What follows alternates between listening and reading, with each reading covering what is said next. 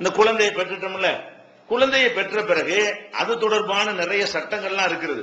அந்த சட்டங்களை எல்லாம் இப்ப சொன்னா இருக்கிறவங்க ஒரு ரமலான் ஒரு மாசம் தனியா வேணும். அதெல்லாம் என்ன சட்டம்? பேர் வைக்கிறது தனியா சொல்லணும், அந்த பேர் வைக்கிற சுண்ணத்து பண்றதை பத்தி சொல்லணும், முடி இறக்குறது தலைமுடி இறக்குறது இருக்கு இல்லையா அதை பத்தி சொல்லணும், குழந்தைகளுக்கு என்னென்ன மாதிரி ஆடையை போடலாம், என்னென்ன மாதிரி ஆடையை போடக்கூடாது, நகை அணியலாமா அணியக்கூடாதா, அக்கீக்கா கொடுக்கிறது என்று நிறைய மார்க்கம் சம்பந்தப்பட்ட நிறைய சட்டங்கள்லாம் இருக்கிறது. குடும்பம்ங்கிறதுல குழந்தை வளர்க்கிறதுங்கிற விஷயத்துல மார்க்க ரீதியா குழந்தைக்கு செய்ய வேண்டிய பல விஷயங்கள் இருக்கிறது. அந்த விஷயங்களை எல்லாம் இப்ப சொல்வதற்கு நமக்கு நேரம் குறைவான நாட்கள் தான் இருக்கிறது. அதே நேரத்தில் இது வந்து ஏற்கனவே சொல்லப்பட்டு இருக்கிறது. பிறப்பு முதல் இறப்பு வரைன்னு சொல்லி தனியா இணைஞ்சிருக்கணும். உங்களுக்கு குழந்தை பெற்றதுல இருந்து பேர் வைக்கிறதுல இருந்து என்னென்ன பேர் வைக்கலாம், எந்த பேர் வைக்க கூடாது, அல்லாஹ் விருப்பமான பேர் எது, வெறுப்பான பேர் எது, அக்கீகாண்டா என்ன, ஆம்பளைக்கு என்ன, எல்லா டீட்டெயிலும் விளக்கி இணைஞ்சிருக்கிறோம். பிறப்பு முதல் இறப்பு வரைங்கிற தலைப்புல முன்னரே பேசி அது உங்களுக்கு சீடிகளாக வீடியோ ஆடியோ சீடிகளாக உங்களுக்கு கிடைக்கிறது. அதுல அந்த சட்டங்களை தெரிஞ்சுக்கிறீங்க. திருக்குரான் தமிழாக்கம் தயாராகிவிட்டது. 8வது பதிப்பு. அனைத்தும் புரியும் எளிய நடை, தேவைப்படும் வசனங்களுக்கு தெளிவான விளக்கங்கள், கலை சொற்களின் விளக்கங்கள், திருக்குரான் எவ்வாறு அருளப்பட்டது, எவ்வாறு தொகுக்கப்பட்டது என்பது குறித்து முழுமையான விளக்கம், நபிகள் நாயகம் ஸல்லல்லாஹு அலைஹி வஸல்லம் காலம் முதல் இன்று வரை குரான் பாதுகாக்கப்பட்ட வரலாறு, திருக்குரான் இறைவனின் வார்த்தைகள் என்பதற்கான அடுக்கடுக்கான ஆதாரங்கள், முந்தைய பதிப்புகளை விட மெருகூட்டப்பட்ட செய்திகள், கூடுதலான பக்கங்கள், அழகிய வடிவமைப்பு, உயர்தரமான பைண்டிங். விலை ரூபாய் 300 மட்டுமே. வெளியீடு மோன் பப்ளிகேஷன்ஸ், நம்பர் 83/3, மூர் தெரு, மண்ணடி, சென்னை 1. போன் 65690810. இப்ப குழந்தை சம்பந்தமாக வேற விஷயங்கள் இப்ப சொல்ல போறோம். அதாவது ஏற்கனவே அந்த பிறப்பு முதல் இறப்பு வரைங்கிறதுல சொன்ன சட்டங்கள் அல்லாம பொதுவாக நீங்கள் வந்து மார்க்க பயான்கள்ல சொற்பொழிவுல கேட்க முடியாத, அறிந்து கொள்ள வாய்ப்பு இல்லாத செய்திகள் இருக்கு இல்லையா, அந்த மாதிரியான விஷயங்களை தான் இப்ப வந்து இதுல நம்ம சொல்ல இருக்கிறோம். அது என்ன அந்த மாதிரி விஷயம்னு சொன்னா, இந்த குழந்தை வளர்க்குதுல நிறைய ஒரு கேர்ஃபுல்லான ஒரு வேலை. அது சாதாரண வேலை இல்ல. ஏதோ சந்தோஷமா இருந்தா பெத்து விட்டான்னு சொல்லிட்டு என்ன செய்யறது இல்ல, அப்படி போற விஷயம் கிடையாது. குழந்தைன்னு ஒரு அமானிதமாக அல்லாஹ் நமக்கு தந்து விட்டால் இந்த குழந்தைய வந்து அந்த குழந்தையும் அதனுடைய உடல் ரீதியா நல்ல குழந்தையா இருக்கணும், அந்த குழந்தை மனசு ரீதியா நல்ல குழந்தையா இருக்கணும், அந்த குழந்தை அறிவு ரீதியாக நல்ல குழந்தையா இருக்கணும், அந்த குழந்தை ஆரோக்கிய ரீதியில என்ன செய்யணும் நல்ல குழந்தையா இருக்கணும். இந்த மாதிரி ஒரு ஜெனரேஷன் நம்ம என்ன செய்யணும், உண்டாக்குறதுக்கு நன்மை செய்யணும் என்கிற பொறுப்புணர்வோடு தான் குழந்தையை வளர்க்கணும். இது எல்லாரும் ஆசைப்பட்டாலும் அவங்களை அறியாமலேயே குழந்தையை இதுக்கு எதிராக வளர்க்கிற ஒரு நிலையை தான் நம்ம பார்க்கிறோம். விளங்காம இந்த மாதிரிலாம் நம்ம செய்யக்கூடாதுங்கிறது விளங்காம என்ன செய்யறாங்க, அதை வந்து இவங்க மதரசாவுக்கு அனுப்பிட்டா நல்ல பிள்ளையா போயிடும், பள்ளிக்கூடத்துக்கு அனுப்பிட்டா அறிவாளியா, இவங்க நினைக்கிறது என்னது, மதரசாவுக்கு அனுப்பி விட்டா நல்ல சாலிகான குழந்தையா போயிடும், காலேஜுக்கு அனுப்பி விட்டா அறிவாளி குழந்தையா போயிடும், அப்படி வழங்குறாங்களே தவிர அப்படிலாம் கிடையாது. அப்படிலாம் ஆகுறது கிடையாது. மதரசாவுக்கு அனுப்பி நல்ல குழந்தை ஆக முடியாது, காலேஜுக்கு அனுப்பினதுனாலையும் என்ன செய்யாது அறிவாளிகளாகவும் ஆக முடியாது. இதெல்லாம் ஆகுறதா இருந்தால் குழந்தைகளை பொறுத்த வரைக்கும் 3 மாசம் வரைக்கும் அதுக்கு ஒண்ணும் தெரியாதுன்னு வைங்களேன். 3 மாசத்துக்கு அப்புறம் குழந்தைகள் வந்து நம்மிடமிருந்து எல்லாத்தையும் கத்துக்கிறது. குழந்தைகள் என்ன செய்யும், ஒண்ணுனா கவனிக்கும். தாய் என்ன செய்யறாங்க, தகப்பன் என்ன செய்யறாங்க, இதான் தாய் மட்டும் கரெக்டா கண்டுபிடிச்சுன்னா அவங்களோட இந்த பால் கொடுத்தல்ங்கிற ஒரு டச்சப் இருந்துட்டு இருக்கிற காரணத்தினாலையும் சயின்டிபிக்காவும் சொல்றாங்க, அதுக்குன்னு ஒரு ஹார்மோன் சுரக்கு தான். தாய் இதுக்கு வச்சோன்னு அமர்ந்து போறது காரணம் என்ன, சும்மா இந்த தாய்ங்கிறதுனால மட்டும் இல்ல, அவங்க உடம்புல இருந்து ஒரு ஹார்மோன் ஒரு வாடகை சுரக்கிறது, அது அந்த குழந்தைக்கு சுரக்கிறது, 2 மேட்ச் ஆகி போனோம்னு என்ன செய்யுது, அழுகை அமைத்திருது, நம்ம 2 ஒண்ணுன்னு நினைச்சுக்கிறது. அந்த மாதிரி நடக்குன்னு வைங்களேன், அது தனியா விட்டுருங்க. ஆனால் மற்ற எல்லாரையும் தெரிந்து கொண்டு என்ன செய்யும் குழந்தை, ஒவ்வொன்றையும் நம்மிடமிருந்து தான் கத்துக்கணும். நம்ம என்ன செய்யறோமோ அதே மாதிரி என்ன செய்யும், அது பார்த்து பார்த்து உள்ளத்துல ப்ரோக்ராம் பண்ணி கொண்டே இருக்கும். ரொம்ப யோசிச்சு என்ன பேச்சு வர்றதுக்கு இன்னைக்கு நாளைக்கு வந்துருதா, 3 மாசத்துல நீங்க பேசுறதெல்லாம் காதுல வழங்க, அந்த பேச்சை திருப்பி அதுக்கு சொல்ல முடியுமா, சொல்ல முடியாது. ஆனா என்ன செய்யும், எல்லாம் உள்வாங்கி வச்சுக்கிட்டே இருக்கும். இந்த ப்ரோக்ராம்களை பூரா பார்த்து பார்த்து உள்வாங்கி வைத்துக் கொண்டே இருக்கும். நம்ம என்ன மாதிரி நம்ம என்ன நம்மள அதுக்கு சொல்லி கொடுத்தோம்னு நினைக்கிறீங்க, தாய் தந்தையர்கிட்டயே குடும்பத்துக்குள்ளேயே பார்க்காத எந்த ஒன்றையும் குழந்தைகள் வந்து பிரதிபலிப்பது கிடையாது. குழந்தை பருவத்துல அனைத்துமே நம்ம பார்த்தா என்ன செய்யறாங்க, கத்துக்கொள்றாரு. நீங்க சாதாரணமா எடுத்துக்கிறீங்களேன், குழந்தைகளை பொறுத்த வரைக்கும் நீங்க பெரிய இளைஞர்கள் ஆயிட்டீங்க, 99% எடுத்துக்கொள்ளலாம். அவ்வளவு பேருமே என்ன செய்யறீங்க, உங்க தகப்பனார வாங்க போங்கன்னு கூப்பிடுறீங்களா, அப்படி கூப்பிடுறீங்க. தாயை என்னன்னு கூப்பிடுறீங்க, வா போன்றீங்க. தாயை என்ன செய்யறாங்க எல்லாருமே, அதிகமான பேரு தாயை கூப்பிடும் போது தாய் தான் நம்மளை பெத்தான்னு தெரியுது, ஆனாலும் தாய் எப்படி செய்வாங்க, கூப்பிடுவான், நீ கொடு போ வா, தாயிட்ட பேசுறது சாப்பாடு போடு அப்படிங்கிறான். வாப்பாட போய் சாப்பாடு போடுங்கிறானா, அவர் சாப்பாடு போட்டுருவாரு. என்ன செய்யறோம், எதுக்கு இதை சொல்றேன், நீங்க புரிந்து கொள்வதற்காக நான் சொல்றேன். இந்த தாயை வந்து மதிக்கணும்னு என்னத்தான் நீங்க அறிவுரை சொல்லி கொடுத்தாலும் நம்மளுக்கு என்ன மாதிரி நம்ம வந்துடுறோம்னு கேட்டா, தாயின்னா போவாதான், தகப்பன்னா போங்க வாங்க என்று நம்ம சொல்றோமே. இது ஏன் ஏற்பட்டுச்சு நீங்க சிந்திச்சு பார்க்கணும். ஏன் ஏற்பட்டுச்சு? தகப்பன் என்ன செய்யறான்னா அம்மா வாப்பன்னு கூப்பிடுறான், அதை பாக்குது குழந்தை. தாய் என்ன செய்யறான்னா அப்பனா வாங்க போங்க, என்ன கவனிக்குது, ஓ இவளுக்கு வந்து வா போதான், இவனுக்கு வாங்க போங்க. எப்படி அது நீங்க சொல்லிலாம் கொடுக்கல, எல்லாரும் சொல்லி வச்ச மாதிரி அப்படி இருந்தா என்ன அர்த்தம்? எல்லாருமே சொல்லி வச்ச மாதிரி வாப்பாண்டா என்ன செய்யற, தகப்பன வாங்க போங்க. அந்த பொம்பளை அப்படித்தான் கூப்பிடுது. நம்ம அம்மா வந்து வாப்பாவை என்னன்னு கூப்பிடுது, வாங்க போங்கன்னு கூப்பிடுதுல. அதனால தகப்பனை எப்படித்தான் பேசணும், எவ்வளவு பிரெயின் நல்லா வச்சிருக்கான்னு பாருங்க. இது இந்த கிளாஸ் நடத்தாம இப்படி உன்னிப்பா கவனிச்சுக்கிட்டு இருந்து குழந்தைகள் எப்படி கூப்பிடுறது, வாங்க போங்க வாப்பா மட்டும். அம்மாவை என்ன செய்யுது, எல்லாருமே வாப்போங்கிறாங்க, மாமியா வாப்போங்குது. அது மாதிரி வந்து இந்த தகப்பன பொண்டாட்டி அப்படித்தான் கூப்பிடுறான். சில குடும்பங்கள்ல பொண்டாட்டியை கூட வாங்க போங்கன்னு பேசுவாங்க, அந்த பிள்ளை வாங்க போங்கன்னு பேசும். எந்த குடும்பத்தில் நீங்க கவனிச்சு பாத்தீங்கன்னா, எந்த குடும்பத்துல மனைவியையும் வாங்க போங்கன்னு யாராவது பேசுகிறார்களோ அந்த குடும்பத்தில் உள்ள பிள்ளைங்க பெத்த தாயை வாங்க போங்கன்னு பேசும். வாங்கம்மா போங்கம்மான்னு செய்ய பேசும். சில பேர் கொஞ்சம் வளர்ந்த பிறகு, மார்க்கம்லாம் தெரிஞ்ச பிறகு நம்மள மாத்துறது ஒண்ணு இருக்குது. ஒரு கட்டத்தில் அப்படி செஞ்சுட்டு நம்ம என்ன செய்வோம், தாயை போய் வா பண்ணுறது நல்லாவா இருக்குது, மாத்திக்கிறோம் சொல்லி என்ன செய்யறது, பின்னாடி மாத்திருப்போம். நீங்க ஒரு 10 வயசு 12 வயசுல வா பண்ணா கூப்பிடுவீங்க. இப்ப கொஞ்சம் விவரம் வந்த பிறகு என்ன செஞ்சிருப்பீங்க, தாயை வந்து நம்ம வாப்போங்கிறது என்ன வகையில நியாயமாகும். அதனால நம்ம இப்ப என்ன செய்வோம், வாங்கம்மா போங்கம்மா உட்காருங்கம்மா நில்லுங்கம்மா சாப்பிடுங்கம்மா கொடுங்கம்மான்னு என்ன செய்யணும், மாத்திக்கொள்ளணும். மரியாதை இல்லைன்னு உங்களுக்கு தெரியுது, வாப்போங்கிறது மரியாதை இல்லைன்னு, அதுல மாத்திக்கிறது அது ஒரு விஷயம். ஆனா 10-12 வயசுல நம்ம எப்படி இருப்போம், இப்படித்தான் இருக்கிறோம். அப்ப இதுல என்ன வழங்குறோம், குழந்தைகள் வந்து வீட்டுல உள்ள எல்லாத்தையும் பார்த்து பாடம் இருக்குது. என்ன மாதிரி நம்ம நடந்து கொள்றோமோ அது சொல்லிக் கொள்ளாமலேயே அது அப்படியே டேப் ரெக்கார்ட்ல பதிவாகிற மாதிரி என்ன செஞ்சது, அவ்வளவுமே அந்த குழந்தைகளுடைய உள்ளத்தில் பதிவாகிற காரணத்தினாலதான் இப்படியான வித்தியாசம் இருக்குதுங்கிறது நீங்க விளங்கிக் கொள்ளணும். இது யார் நிபுணர்கள்லாம் சொல்ல தேவை, நம்மளே கண்டுபிடிக்கலாம். ஏன் இப்படி நடக்கு நீங்க யோசிச்சு பாத்தீங்கன்னு சொன்னா, இது ஒரு நிபுணர் சொல்லல, நான் தான் சொல்லணும், அதையும் நீங்க பார்த்துக் கொள்ள வேண்டும். அப்ப என்னெல்லாம் நீங்க கவனமா இருக்கணும்னு கேட்டா, குழந்தை இருக்குது, சின்ன பிள்ளைதான், 3 மாசம் தாண்டிச்சுன்னு சொன்னா, 3 மாசத்துக்கு உள்ள பிள்ளைகள் வந்து கவனிக்காது. 3 மாசத்துக்கு அப்புறம் என்ன ஆயிராது, ஒரே கவனிக்க ஆரம்பிச்சிடும், இப்படி உருண்டு பார்க்க ஆரம்பிச்சிடும். இப்படி பார்க்கும், என்னத்துக்கு பார்க்கணும் தெரியாது. இதெல்லாம் நாளைக்கு ரிஃப்ளெக்ட் பண்றதுக்காக என்ன செய்யுது, எல்லாம் அப்படி படைச்சு வச்சிருக்கிறான். 3 மாசத்தை தாண்டி சொன்னா, புருஷன் பொண்டாட்டி சண்டை போடுறாங்கல்ல, பிள்ளைய வச்சு சண்டை போடக்கூடாது. ஓடி வாடி போடா வாடான்னு ஆரம்பிச்சுன்னு வைங்க, அதெல்லாம் ப்ரோக்ராம் ஆகும். என்னவாயிரும், பொம்பளை பிள்ளைன்னு வைங்களேன், அது மனசுல வச்சிரு, இந்த மாதிரி ஒருத்தன் புருஷன் வந்தா மனுஷனு இந்த மாதிரி தான் நம்மளும் பேசணும், சண்டை போடணும், அப்ப ப்ரோக்ராம் உண்டாயிடுறது தான். அதனால கல்யாணம் பண்ண அதே மாதிரி தாயை போல பிள்ளை நூலை போல சேலங்கிறாங்கல்ல. ஏன் அப்படி சொல்றாங்க, தாயை போல பிள்ளைங்கிறது நீங்க சண்டை போட்டது பார்த்ததுனாலதான், அதனால அந்த மாதிரி வருது. நீங்க எப்படி போடுறத பார்த்து, அது மாதிரி ஆம்பளை பிள்ளையா இருக்குன்னு வைங்களேன், அவனு விளங்கிக்கிறான், கொண்டாட்டின்னு வந்தாட்டி செய்யணும் போல இருக்கு, இந்த மாதிரி தான் போட்டு மிதிக்கணும் போல இருக்கு, அப்படி விளங்கிக்கிறான். அப்ப இதெல்லாம் என்ன காரணம், இது இந்த குழந்தையா இருக்கக்கூடிய நேரத்தில் நீங்க சண்டை போடுவதா இருந்தாலும் நீங்க எப்படி ஒரு அந்நிய ஆட்கள் இருக்கும் போது சண்டை போடுவதை பத்தி யோசிப்பீங்களோ, உங்க குழந்தைக்கு முன்னாடியும் யோசிக்கணும்.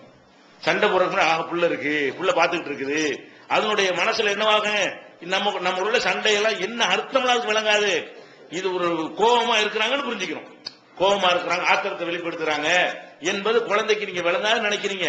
இது மாதிரியான ஒரு குழந்தைகள் உருவாகும்னு சொன்னா, ஒண்ணு அதுகளுக்கும் அந்த குணம் தொத்திக்கொள்ளும், 2வது என்னவான்னு கேட்டா அது வந்து வெறுக்க ஆரம்பிச்சிடும். நிம்மதியா எப்படா வெளியே போவோம், அந்த வயசு வரும்போது என்ன செய்யுங்க, வீட்டுக்குள்ள வருவதற்கு அந்த பிள்ளைகள்லாம் வெறுக்கத்தக்க ஒரு நிலைமையெல்லாம் பின்னாடி உண்டாகி கொள்ளும். இதே மாதிரியான ஒரு தன்மைகள் குழந்தைகளுக்கு முன்னாடி நம்ம செஞ்சிடக்கூடாது. அதே மாதிரி இந்த குழந்தைகள்கிட்ட வந்து அடுத்த கொஞ்சம் புரிகிற வயசு இருக்கும்ல, ஒரு 2 வயசு பேச ஆரம்பிக்கிறது, அந்த மாதிரி வயசு வந்துருச்சுன்னு சொன்னா, அடுத்த ஆளை பத்தி பேசுறதுக்குல உட்காந்துட்டான் அப்படி இவ அப்படி பேசிக்கிட்டு இருக்கீங்கன்னு வைங்க, அப்ப குழந்தைக்கு என்ன ஆயிரும், இந்த ஊர் பலாய்கள் ஒரு நல்ல காரியம் போல இருக்கு, அப்படி பதியுமா இல்லையா? இந்த குழந்தை மனசுல என்ன பதிவு, நம்ம தாய் தந்தையத்தான் அப்படிதான் என்னுடைய மனசுல இருக்குமே தவிர, நீ கை நாட்டு பெருவழியா இருந்தா கூட உங்களை ஒரு ஜீனியஸா நினைச்சுக்கணும். ஏன்னா குழந்தை தான் எனக்கு என்ன தெரியும், அதை விட கூட உங்களுக்கு தெரிஞ்சிருக்குதுல, இன்னும் பெரிய ஜீனியஸ் மாதிரி பயங்கரமான அறிவாளிகள் மாதிரி நீங்க அதுக்கு நல்லதான் சொல்லுவீங்கிற மாதிரியும் உள்ளத்துல ஆழமா என்ன செய்யும், வெளி உலகத்துல வந்து வேற ஒண்ணு தெரியும் போது உங்களுக்கு வெறுப்பு வந்து உங்க மேல. குழந்தையா இருக்கும்போது அப்படி பதிவாகுது பாருங்களேன். வெளியே வந்து பார்த்தா அந்த கோல் சொல்லக்கூடாது, புறம் பேசக்கூடாதுன்னு சொல்லுவாங்களா, அம்மாடி நம்ம தாய் மகா கெட்டாள்கள் இருந்திருக்கிறாங்க அப்படி மனசுல வந்து பின்னாடி மாறும்போது வயறேன் உங்களை வெறுக்கக்கூடிய தன்மை எல்லாம் ஏற்பட்டு போயிடும். அதனால அந்த குழந்தைகள் முன்னாடி வைத்துக் கொண்டு என்ன செய்யக்கூடாது, அடுத்த ஆட்களை குறை சொல்றது இதெல்லாம் செஞ்சீங்கன்னு சொன்னா உங்களையும் ஒண்ணு அந்த தன்மை அதை பாதிக்கும், அல்லது வெளி உலக தொடர்பு ஒரு இடத்துல வரும்ல 12 வயசுக்கு பிறகு வெளியே போக ஆரம்பிக்கும் பொழுது இதெல்லாம் தப்புங்கிற மாதிரி வெளியில உள்ளவர்கள்ட்ட அறிய வரும் பொழுது உங்க சொல்ல கேட்காம வெளியே உள்ளவங்க சொல்ல கேட்கிற அளவுக்கு அந்த குழந்தை மாறிடும். அதனால நிறைய பேர் தாய் தந்தையை சொல்ல கேட்கறதே கிடையாது. ஏன், தாய் தந்தையர் சொன்னது பூரா தப்புன்னு வெளி உலகத்துல போய் அறிஞ்சு கொள்ளுது. இந்த கோளு பொய் புறம் பித்தலாட்டம் எல்லாமே பொய்ங்கிறது தவறுங்கிறது யாருக்கு தெரியும்? வெளியில போகும்போது நண்பர்கள் வட்டத்துல ஆசிரியர்கள் சொல்லிக் கொடுக்கும் பொழுது கோல் சொல்லாதே புறம் பேச பள்ளிக்கூடத்துல பாடம் நடத்து வர அப்படி உங்க இமேஜ் நொறுங்கி நாசமா போயிடும். என்னடா இதைத்தான் நம்ம அப்பா அம்மா பெருசா நினைச்சிட்டு இருந்தோம், இதைத்தான வீட்டுல உட்காந்து டெய்லி பண்ணிட்டு இருக்காங்க அப்படி நினைக்குமா இல்லையா? அதனால அந்த மாதிரியான விஷயங்கள் எல்லாம் நம்ம என்ன செய்யறது, கவனமா இருக்க வேண்டும். பொய் சொல்ல கத்து கொடுக்குறோம். நம்மளே என்ன செய்யறோம், கடங்காரன் வந்துட்டானா இல்லைன்னு சொல்லு, என்ன வாயிரேன் கடன் கொடுத்தவன் கேட்டு வருவான், இல்லைன்னு சொல்லுனா என்ன வாயிரேன் அப்ப வந்து இப்படி எல்லாம் ஒண்ணு இருக்கு போல இருக்கு, ஏமாத்தலாம் போல இருக்கு, குழந்தை சொல்லிட்டு வந்துறேன். அப்ப இதே மாதிரியான ஒரு விஷயங்கள் எல்லாம் பாதிக்கும். அதே மாதிரி பாத்தீங்கன்னு சொன்னா இந்த குழந்தைகளை வந்து ஒரு கண்ணியமா நல்லா பேசணும், வா போங்கிற அளவுக்கு பேசிக் கொள்ளலாம். ஆனா சில குடும்பங்கள்ல பாத்தீங்கன்னா பொம்பளை பிள்ளை வாடி போடுங்கிறது, பொம்பளை பிள்ளை சின்ன பிள்ளையா இருந்தாலும் என்ன செய்யக்கூடாது, வாடி போடின்னு வைங்களேன். இதெல்லாம் ஒரு தாக்கத்தை ஏற்படுத்தி அந்த குடும்பத்தில் உள்ள ஒவ்வொரு ஆண் குழந்தைகளும் அந்த பொம்பளை பிள்ளை வாடி போடின்னு பேசும். இந்த மாதிரி பேசக்கூடிய ஒரு விஷ கருத்துக்கள்லாம் என்ன செய்யக்கூடாது, கவனமா. இதெல்லாம் அப்படி பாதிக்க நீங்க பார்க்கலாம். ஒரு வாடி போடின்னு ஒரு வீட்டுல பேசுறாங்கன்னு வைங்களேன், இது தாயோ தந்தையோ அல்லது அந்த வீட்டுல உள்ள ஒரு பெரிய ஆள் யாரோ ஒரு ஆள் இந்த மாதிரி சைத்தான் வேலை பார்த்திருக்கிறாங்க. அது அந்த குழந்தைய உள்ளத்துல நினைஞ்சிருக்கு, பாதிப்பை ஏற்படுத்தி இருக்கு. ஏன்னா வாடா போடாங்கிறது வாடி தேவையில்லை, சும்மா பேசலாம், வாப்பான்னு பேசிட்டு போங்க. பொம்பளை பிள்ளையில போட்டு என்ன செய்யுது, வாடி போடி இந்த தங்கச்சி மாதிரிலாம் அண்ணன் மாதிரிலாம் அப்படி கூப்பிடுவாங்க. அப்படி கூப்பிடுற காரணம் என்னன்னு பாத்தீங்கன்னா அவங்கள அப்படி கூப்பிடுறது இல்ல, பாசம்லாம் இருக்கு. அப்படி யாரோ வீட்டுல நினைஞ்சிருப்பாங்க, அப்படி சொல்லி கூப்பிட்டு பழகினாங்கன்னா அது மாதிரி வந்துடும். இந்த மாதிரி கெட்ட பேச்சுகள் பேசுறது இதெல்லாம் எதுக்கு சொல்றோம், இதெல்லாம் ரொம்ப அசால்ட்டா நம்ம செஞ்சுட்டு போயிடுறோம். அதே மாதிரி என்ன செய்யறோம்னு கேட்டா, குழந்தை வந்து ஒரு 4 வயசு 3 வயசு இருக்கும் பொழுது ஒரு வேலையை நம்ம சொல்றோம், அது 5 வயசு இருக்கும் ஒரு வேலையை சொல்றோம். இந்த வேலையை சொல்லும் போது நம்ம என்ன எப்படி வேலை சொல்றோம், நம்ம மேல பாசம் வச்சு நம்ம வீடு இது, நம்ம குடும்பம், நம்ம தாயார் இதை சொல்றாங்க, தாயார் சொன்னா கேட்கணும், தகப்பன் சொன்னா கேட்கணும், அந்த வேலையை பார்க்கணும். நம்ம அது எதனால பார்க்க மாட்டேங்கிறாங்கன்னு கேட்டா, குழந்தை முரண்டு பிடிக்குதா, முரண்டு பிடிச்ச உடனே நீ போயிட்டு வா உனக்கு வந்து சாக்லேட் வாங்கி தர்றேன், ஒண்ணுக்கு ரேட்டு.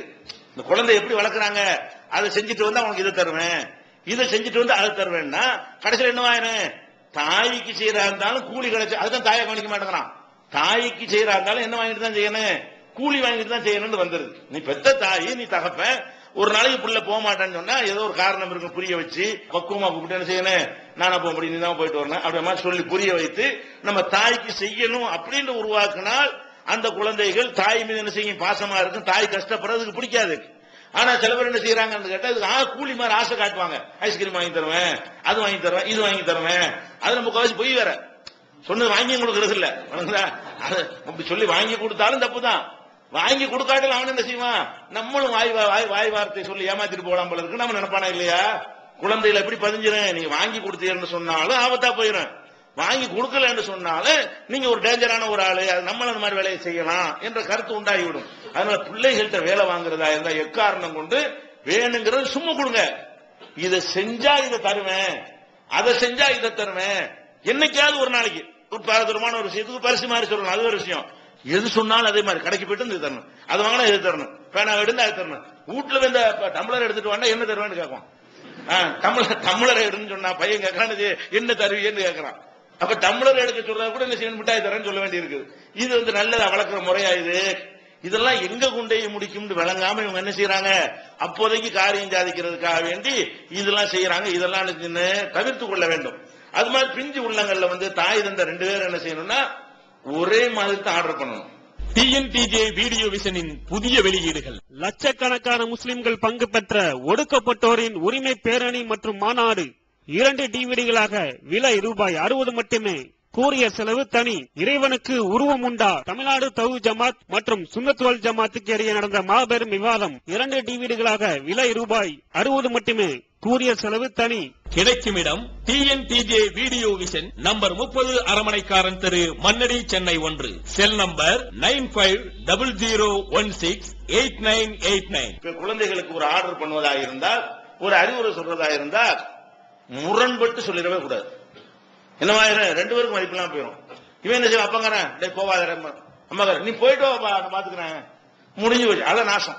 அப்ப ஒரு ஆர்டர் குழந்தைக்கு சொல்றதா இருந்தா பேசி வச்சுக்கிட்டு இந்த மாதிரி போறானே வேணான்னு சொல்லிடுவோமா, வெளியூருக்கு சுற்றுப்பயணம் போறேன்னு சொல்றான்னு வைங்களேன், பள்ளிக்கூடத்துல கூப்பிடுவாங்க, பசங்க எல்லாம் போறாங்க என்ன அனுப்புங்க, சாப்பாடு வந்துகிட்ட மாட்டேன் பாரா அங்க உட்காந்துட்டு அம்மா என்ன சொல்லுங்க நான் போயிட்டு உங்களுக்கு என்னன்னு இருக்குமா, முடிஞ்சு வச்சுக்காது. நாசம் அங்கதான் ஆரம்பிக்கிறது. குழந்தைகள் பெற்றோரை உதாசீனப்படுத்துவதற்கு அந்த பெற்றோர் தான் காரணம், அதுவா உதாசீனப்படுத்தாது.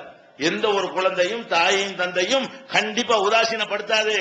பெற்றோர்களுக்கு இருக்குத்தனமா இதை விளங்காம அந்த குழந்தை மனசு எப்படி இருக்குங்கிறது புரிந்து கொள்ளாமல் அவங்க முரண்படவே கூட எக்காரணம் நினைச்ச கூடாது. இந்த மாதிரி பையன் சொன்னான்னு சொன்னா இருமா நான் யோசிச்சு சொல்றேன்னு சொல்லிட்டு அவர்கிட்ட கலந்துக்கிட்டு இந்த மாதிரி கேட்கிற அனுப்புவோமே வேணாமா, ரெண்டு பேரும் சேர்ந்தாப்புல போ அல்ல சேர்ந்தாப்புல போவாத, இந்த காரணத்துக்கு போவாத, இந்த காரணத்துக்கு போ என்று சொல்வார்களே. ஆனால் அந்த தாய் தந்தையை மதிக்கணுங்கிற ஒரு அந்த இமேஜ் இருக்குல்ல, அவங்களுக்கு குழந்தையுடைய மனசுல ஒரு இமேஜ் உண்டாக்கி வச்சிருக்கும். அந்த சித்திரம் கலையாது. அந்த குழந்தையுடைய மனசுல இருக்கிற தாய் தந்தைக்குன்னு ஒரு இடம், அந்த இடம் கீழே இறங்காம இருக்கணும்னு சொன்னா முரண்பட்ட கட்டளைகள் ஒரு காலத்தில் என்ன செய்யக்கூடாது, பெற்றோர்கள்ட்ட இருந்து வரவே கூடாது. ரெண்டு பேரும் சேர்ந்தா ஒரே மாதிரியா சொல்ல வேண்டும். இல்லைன்னா என்னவாயிரும், நமக்கு எந்த ஒரு மரியாதையும் இல்லாம போயிடும், வருங்காலம் நம்ம கஷ்டப்பட வேண்டி வரும். இதெல்லாம் குழந்தையை வளர்க்கறதுல கவனிக்க நம்ம தவறக்கூடிய ஒரு விஷயங்கள். அதே மாதிரி அடிக்கிறது நினைச்சிட்டு இருக்கிறோம், குழந்தை அடிச்சோம்னா சரியா வந்துருந்து வழங்குதா, அடி உதவுற மாதிரி அண்ணன் தம்பி தான் பழமொழிக்கு சரியா வரும். அடிக்கிறதுனால ஏதாவது நன்மை ஏற்படுமா, ஒரு நன்மை ஏற்படாது. அந்த குழந்தைகளை பொறுத்த வரைக்கும் எதெல்லாம் நல்லதோ அதெல்லாம் எடுத்துக்கொள்ளக்கூடிய வகையில் தான் அல்லாஹ் படைத்திருக்கிறான். குல்லு மௌலூதின் யூலது அலா ஃபித்ரத்தில் இஸ்லாம், ஒவ்வொரு குழந்தையுமே இஸ்லாம்ங்கிற அந்த இயற்கை தன்மையோடு தான் பிறக்கிறது. பெற்றோர்கள் தான் அதை யகூதியா மாத்திடுறாங்க, நசரானியா மாத்திடுறாங்க. அந்த மாதிரி மாத்திரலாம் யாரு தான், பெற்றோர்கள் தான் இருக்கிறாங்களே தவிர அது ஒழுங்கா தான் பிறக்கிறது ரசூல் ஸல்லல்லாஹு அலைஹி வஸல்லம் சொல்றாங்க. இன்னைக்கு கூட பாக்குறோமா இல்லையா, பெரிய பெரிய அறிவாளிகளா இருக்காங்க, நீங்க நல்லா கண்டுபிடிக்கலாம். இந்த குழந்தையில போடக்கூடிய விஷயம் எப்படிப்பட்டது என்று கேட்டா பயங்கரமான ஒரு பாரதூரமான ஒரு விளைவை ஏற்படுத்த கண்ணு முன்னாடி பாக்குறீங்க. நம்ம நாட்டுல பெரிய பெரிய விஞ்ஞானி இருக்கிறான், பெரிய பெரிய பெரிய சட்ட நிபுணர்கள் இருக்கிறான், பெரிய பெரிய டாக்டர்கள் இருக்கிறான். அவன் என்ன செய்யறான்னா எல்லாத்தையும் கண்டுபிடிச்சுதான் யதார்த்தம் அப்படி இப்படின்னு ஆய்வுலாம் பண்ணக்கூடியவனா இருக்கிறான். அது மாதிரி இந்த மாதிரி ஸ்ரீ ஹரிகோட்டாவில் வேலை செய்யறவனா இருக்கிறான்.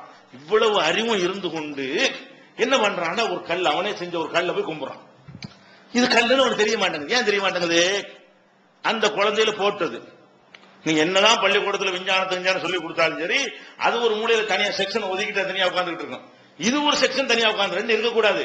ரெண்டுமே இது அறிவு கிடையாது. இந்த அளவுக்கு மூளை வறண்டதுக்கு என்ன காரணங்கிறீங்க, அப்படி சின்ன வயசுல சொல்லிட்டாங்க. சின்ன வயசுல இருக்கும்போது எந்த காரியம் செஞ்சாலும் ஒரு கல்லுக்கு முன்னாடி நின்று ஒரு படி நின்று கும்பிட்டு அப்படி செஞ்சு பழகுனாங்களா, அது அப்படி பசுமரத்தை ஆணி மாதிரி நினைஞ்சிச்சு, உள்ளத்துல பதிஞ்சு போச்சு, மாத்தவும் முடிய மாட்டேங்குது. எவ்வளவு விஞ்ஞானியா படிச்சு பெரிய ஆராய்ச்சியாளர் ஆனாலும் என்ன செய்ய முடியாதுங்க. அது தனியா ஆராய்ச்சி செக்ஷன் ஒதுக்கிட்டு இதையும் விட்டுறக்கூடாது, தனியா செக்ஷன் வச்சுக்கிறது. ரெண்டு முரணாச்சே, இது உண்மண்டா அது பொய்யா போயிருமே, அது உண்மண்டா இது பொய்யா போயிருமே என்கிற அளவு கூட மூளை வேலை செய்ய மாட்டேங்குது. அப்ப இந்த குழந்தையில கொடுக்கக்கூடிய ஒரு விஷயம் பயங்கரமான ஒரு தாக்குதலை ஏற்படுத்துன்னு விளங்குறமா இல்லையா. அதனால ரொம்ப கவனமா இருக்கணும். அதனால குழந்தை விஷயத்துல அடித்தல்ங்கிற வரக்கூடாது. எந்த ஒரு காரணத்துக்கும் நினைச்சக்கூடாது. குழந்தைகளை அடிச்சு திருத்தது கிடையாது. ஒழுங்கா சொன்னா டக்குன்னு பதியும். சொல்ல வேண்டியதை கரெக்டா சொன்னீங்கன்னு சொன்னா இது எப்படி பதிஞ்சிருக்கும், சாவரம் முடியாம பதிஞ்சு போச்சோ அது பதிஞ்சிரும். அடிக்கிறதுங்கிறது ஒரு காலத்துல செய்யாதே. குழந்தைகளை நம்ம யோசிச்சு பார்க்கணும், எப்படி அடிக்கிறது, அது என்ன தெரியும் அதுக்கு, அதனுடைய வயசுக்கு இப்படிதான் நடக்கும். குழந்தைகள் அதுக்குன்னு ஒரு வயசு இருக்கிறது. அதுக்கு போய் நம்ம போய் இவ்வளவு பெரிய ஆள் போய் அந்த குழந்தை போய் அடிச்சா தாங்குமாது. ரொம்ப மிருகமாரெல்லாம் போய் அடிப்பாங்க. அப்பனை கண்டா கதறி ஓடும். அப்பா வர்றாருன்னா என்ன, அங்க நிக்கிற புள்ள அப்படிலாம் இருக்கிற காட்சியெல்லாம் பாக்குறோம். அப்படி இருக்கா இல்ல, எத்தனை வீடுகள்ல இருக்கு, பாப்பா வர்றாருன்னா அப்படிலாம் குழந்தைய பயம் காட்டி கடைசியில அந்த மாதிரி வளர்த்த பிள்ளைகளை நான் பார்த்திருக்கிறேன். அது நல்லாவே இருக்க மாட்டேங்குது. அந்த மாதிரி வளர்த்தாங்கல்ல, அட்டி பயந்து அப்படி வளர்த்தவங்க அதுல முக்காவாசி பேர் என்னன்னு கேட்டா ஒரு தருதலை மாதிரி தான் அவர்கள் ஆய்விடுகிறார்களே தவிர ஒரு நல்லவர்களாகவே இருக்கிற மாதிரி தெரியல. தகப்பனோட அண்டி அரவணைத்து அன்பு ஆறுதல் சொல்லி வளர்க்கிற பிள்ளைங்க ஒரு பெரும்பாலும் அதிகமா என்ன செய்யறாங்க, நல்ல பிள்ளைகளாக இருக்கிறார்கள். அடிக்கும் போது யோசிச்சு பார்க்கணும், நம்ம எப்படி அடிக்கிறது, இந்த குழந்தை அடிக்க நமக்கான என்ன வித்தியாசம், அந்த தோல் என்ன நம்ம தோல் என்ன, அந்த வயசு என்ன நம்ம வயசு என்ன, நம்முடைய அடி அது தாங்குற அளவுக்கு அது படைக்கப்பட்டிருக்குதா, அதுல என்ன வயனு அப்படி ஒன்னு மனசுல பதிஞ்சிடும். சின்ன வயசுல உள்ளதெல்லாம் பதிஞ்சு போய் உடனே வெறுப்பு வராது. உங்களை சார்ந்து நிக்கிறது தவிர ஒரு வழி இல்லைங்கிற காரணத்தினால அவ்வளவு சகிச்சுக்கிட்டு 1% 2% ஏறிக்கிட்டே இருக்கும் அந்த வெறுப்பு. ஒவ்வொரு அடி உழுமே என்ன 100% அன்பு வச்சிருந்துச்சுல 1 குறையும், 99 தான் இருக்கும். மறுவ ஒரு அடி போடுவீங்களா, 98 போயிடும். ஒரு அடி போடுவீங்களா, அப்படியே வந்து வந்து வந்து வந்து உள்ளம் பூரா வெறுப்பா இருக்குமா. அப்புறமேல வெளி உலகத்துக்கு வர ஆரம்பிச்ச பிறகு உங்க தயவு வேணாண்ட உடனே நீ பாட்டு கடை நான் பாட்டு என் பொண்டாட்டி கொடுப்பி தனி கொடுத்தன வரேன்னு ஓடி போயிடறான். அதெல்லாம் என்ன காரணம்? திடீர்னு அவன் அப்படி செய்ய மாட்டான். நம்ம அந்த குழந்தையில இருந்து அந்த வெறுப்புகளை உண்டாக்கியது மார்க்க போதனைகளை கொண்டு சில பேர் அப்படிப்பட்ட தாய் வந்துட்டு ஒழுங்கா நடத்துறாங்க. சில பேர் என்ன செய்யறாங்க, அந்த மாதிரி தாய் இருந்து நடந்தா கூட பெற்றோரை நம்ம கவனிக்கணும். இஸ்லாமிய வட்டம் வந்து பிரச்சாரம் வந்த பிறகு சில தாய்மார்களுக்கு அந்த நன்மை கிடைக்குதே தவிர இந்த இஸ்லாமிய அறிவுரை கிடைக்கலன்னு சொன்னா அவங்க எல்லாம் கைவிடப்பட்டிருப்பாங்க. அதனால குழந்தைகள் வெறுக்கத்தக்க வகையில அடிச்சு வளர்க்கறதுங்கிற எந்த காரணத்திலும் என்ன இல்ல, நல்லதே கிடையாது. அதே மாதிரி குழந்தைகளுக்கு முன்னாடி வைத்துக் கொண்டு நம்மிடத்துல விட முடியாத தீய பழக்கம் ஏதோ ஒன்று இருக்குன்னு வைங்க, புகை பிடிக்கிற தகப்பன் இருக்கான், அறவே பிடிக்க கூடாது, கெடுதி.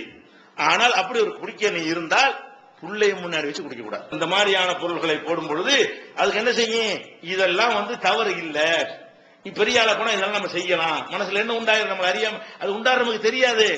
அது மனசுல அதெல்லாம் சாதாரண ஒரு விஷயம் ஆகி போயிடும். அவன் போனவன 15 வயசுல என்ன செய்யறாங்க, ஸ்கூலுக்கு போவையில திருட்டு தம் அடிக்கிறானா இல்லையா, வாப்பா புடிச்சிட்டு போட்டு சிகரெட் எடுத்து இழுப்பான் 10 வயசுல. அது மாதிரிலாம் நடக்க ஆரம்பிச்சீங்க. அந்த குழந்தைகளுக்கு பாதிப்பாயிருது. ஒட்டு போய் அடிக்கிறானா இல்லையா, அதெல்லாம் எதனால வருதுங்கிறீங்க, அதெல்லாம் வீட்டுல அடிச்சிருப்பாங்க.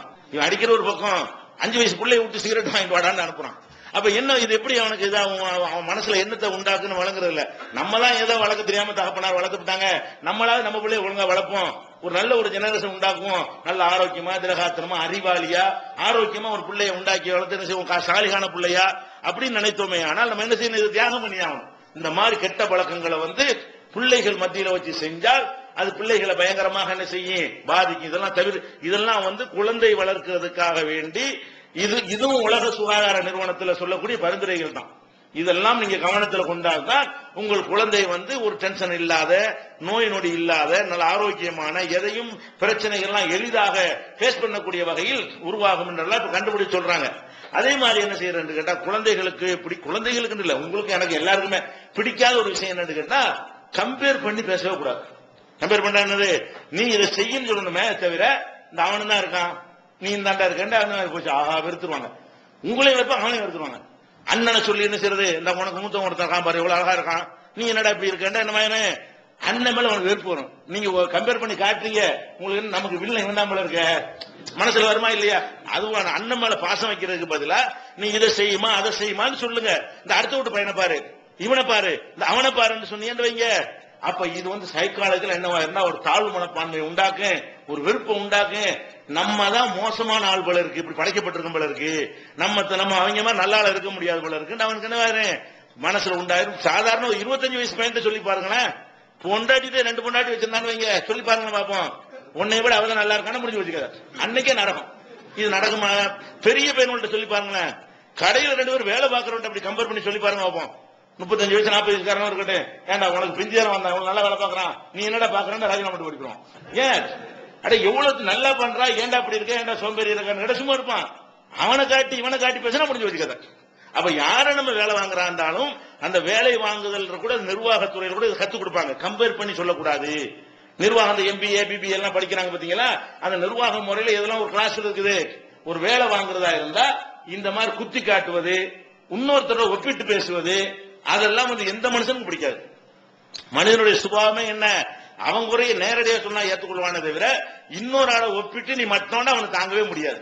அந்த மாதிரி இருக்கிற காரணத்தினால எக்காரணம் கூட நினைச்ச கூட உங்க பிள்ளை கலசரியா இருந்தா கூட அந்த பிள்ளை நல்லா இருக்கானு சொல்லிடாதீங்க.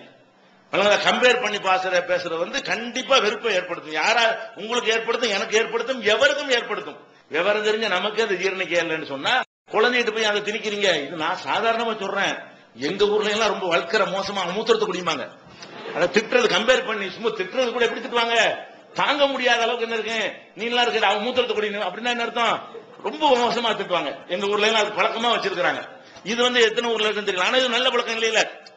செய்யாதப்பா இதை செய்யும் சொல்லணுமே தவிர இன்னொரு ஆளை ஒப்பிட்டு காட்டுறதுங்கிறது பயங்கரமான ஒரு பாதிப்பை குழந்தைக்கு உங்க மேல நஞ்சு மாதிரி உங்களை வெறுத்துருவான். அந்த குழந்தை வருங்காலத்துல என்ன செய்யும், உங்களுக்கு எந்த விதமான அரவணைப்பும் இல்லாம உங்களோட ஓடி போயிருவான். அது கவனத்தில் வைத்துக் கொள்ள வேண்டும். இது குழந்தைய வளர்க்கிற முறை கிடையாது. அதே மாதிரி இன்னொரு விஷயம் என்னன்னு கேட்டா, எதுக்கு எடுத்தாலும் இல்லாத சொல்லி பயங்காட்டுறது. தூங்க வைக்கிறதுக்கு பயங்காட்டி தான் தூங்க வைக்கிறோம், திங்க வைக்கிறதுக்கு பயங்காட்டி தான். அது பூச்சாண்டி வந்துரும், பேய் வந்துரும், பிசாசு வந்துரும், அவருக்கு பூதம் வந்துரும், அவர் வந்துருவாரு, பிடிச்சிட்டு போ புள்ள பிடிக்கிறோம் வந்துருவான். நம்ம ஏதாச்சும் சாப்பிட வைக்கிறான்னு செய்யணும். குழந்தைகள் வந்து எந்த ஒரு குழந்தையா இருந்தாலும் பசிச்சா சாப்பிட்டுதான் தீரும்.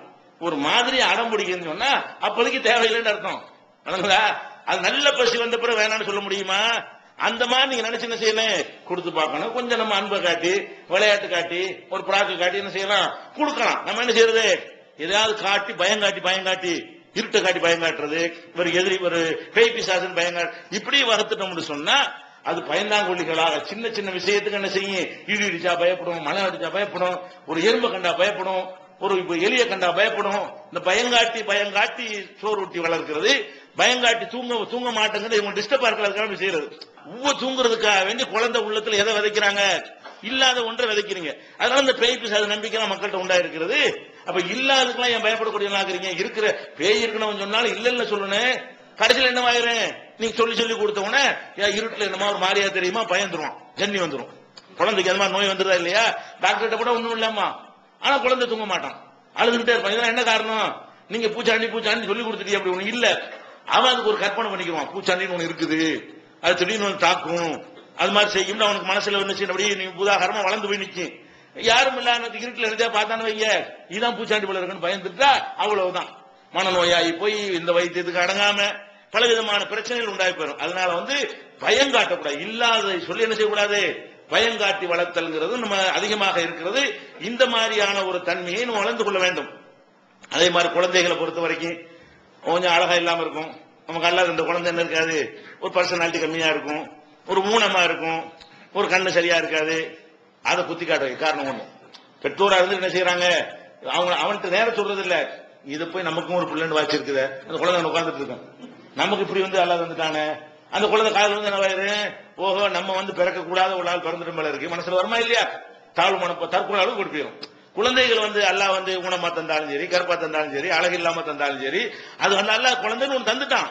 அதுல நம்ம சந்தோஷம் அடையணுமே தவிர இந்த மாதிரி குழந்தைகள்ல காணக்கூடிய ஊனங்கள், குழந்தைகளுடைய காணக்கூடிய தகுதி குறைவுகள், இதுகளை எல்லாம் என்ன செய்யக்கூடாது, அந்த குழந்தைகளுக்கு படுற மாதிரி, குழந்தைகளுடைய காதுல விழுற மாதிரி நம்ம பேசணும் என்று சொன்னால் அவங்க என்ன செய்யும், பெருசா அவங்களுக்கு பாதிக்க நம்ம மட்டம், நம்ம அடுத்த ஆள் கூட நம்ம நிக்க முடியாது, நம்ம எதுலையும் முன்னாடி போட்டி போட முடியாது, நம்ம படைப்புல நம்ம இப்படி ஆயிட்டோம், இதெல்லாம் இப்படி மனசுல அவங்களை அறியாம அப்படியே திருப்பி என்ன செஞ்சிடறேன், இப்படி அம்மா சொல்லிட்டு இருக்காங்களா, இப்படி அப்பா சொல்லிட்டே இருக்காரு, இது நம்ம சரியில்லாம நம்ம அப்படி அழகு இல்லாம இருக்கிறோம், உலகமே அழகா இருக்குன்னு சொல்லி என்ன செய்வான், இந்த மாதிரி பார்க்கும்போது யார்ட்டும் பேசுறதுக்கு யோசிப்பான், என்னது நம்ம அழகு இல்லாம இருக்கிறோம், அவங்களும் பார்த்துட்டு இதே மாதிரி சொல்லிட்டு என்ன செய்யறது, ஒரு ஆபீசரை பாக்குறதுக்கு, ஒரு வேலை தேடி போறதுக்கு என்ன செய்வான், அவன் தன்னால தயக்கமாயி போயிடும்.